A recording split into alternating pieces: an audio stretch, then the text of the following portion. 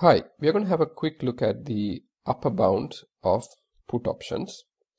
So let's look at the upper bound of put options for American options, and then we can have a look at the upper bound of put options for European options.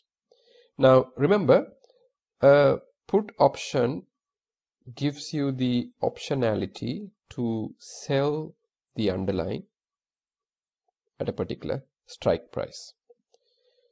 So let's assume, for example, you have a put option on a particular stock and assume that the current stock price is $100 and the strike is $75. What this means is, if the strike is $75, and let's assume this is an American put option, so what that means is you could, as part of your put option, you could exercise your option and sell this stock for $75. If you sell it for $75, you will get $75, since that's the strike price of your option. But you wouldn't exercise this option. If you think about it, you could sell the stock for $100 in the market. As part of your option, why would you sell it for $75? Why would you sell something for less when you can sell it for more? So therefore, the payoff of this option would be 0. Now let's look at another case where you have another put option, and in this case your strike is $80. Still, you will not exercise this option, because why would you sell it for $80 when you can sell it for $100 in the market? So therefore the payoff is 0. So you can see a put option is not valuable when your strike is less than your underlying, and that's what I'm showing you here. Now these two put options are quite valuable because the underlying stock is trading at $100, but the strike is $120. In other words, you can easily sell this stock, which is trading at $100 in the market, for $120, and therefore you can make a payoff. You can make a payoff of positive $20. So you can see a put option is valuable as the strike increases beyond the underlying. So that's what we are saying here.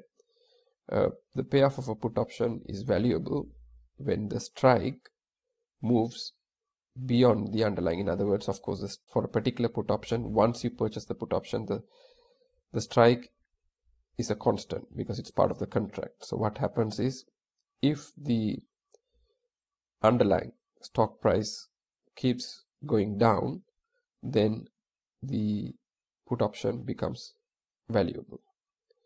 So the maximum value a put option could take is when your underlying price is 0. In other words, let's say a stock, you buy a particular put option on a stock for, let's say the strike is $150, and the next day the stock price crashes to almost 0, then the payoff is $150, because even though in the market it's 0, you can sell the same stock for $150 to your counterparty, and therefore you will make a payoff of $150.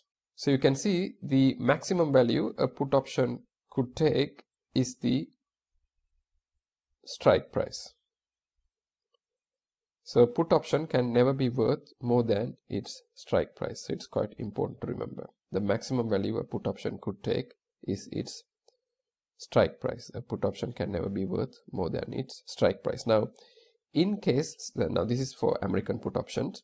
In case a put option is priced beyond the strike price of that put option for an American option, then there are arbitrage opportunities. In other words, you can make risk-free gains.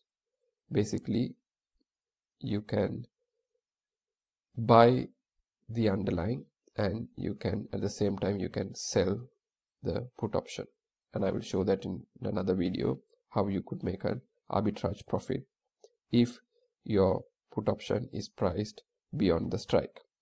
Now for European options, remember, for European put options you can only exercise at maturity, and therefore the maximum value a European put option can take is you have to simply discount the strike to today. So that's So you basically discount it at the exponent of the risk-free interest rate, using the exponent of the risk-free interest rate.